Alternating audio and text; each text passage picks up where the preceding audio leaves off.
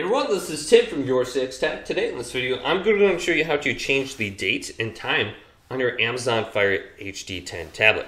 So you can see your time in the upper left side of the screen. If that is wrong, scroll on down from the top just like this, and then go to Settings right here. Now we want to locate device options, and this should be all the way at the bottom here. So here it says Language, Time, Backup, and Updates. So let's select this, and then here's Date and Time right here.